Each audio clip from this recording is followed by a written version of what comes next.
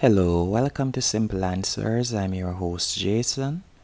In this video, I'll be showing you how to increase font size in Microsoft Edge or how to increase text size in Microsoft Edge. First, you want to go over to the top right hand corner and you're going to tap on the three dots over there. Then you're going to select Settings. After selecting Settings, you're going to go over to the menu option in the left hand corner and you're going to select Appearance. Once you have selected Appearance, you're going to scroll down, and after scrolling down you will see the option of font right here, and you can see font size, and at the moment it is set at medium.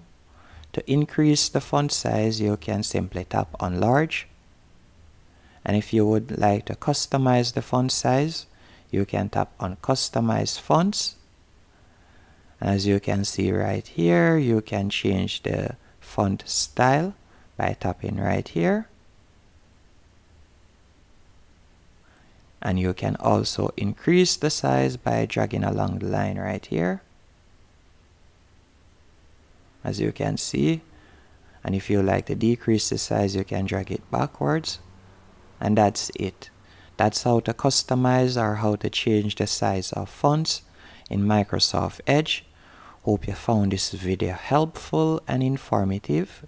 If you did, be sure to hit the like button and subscribe, and thank you for watching.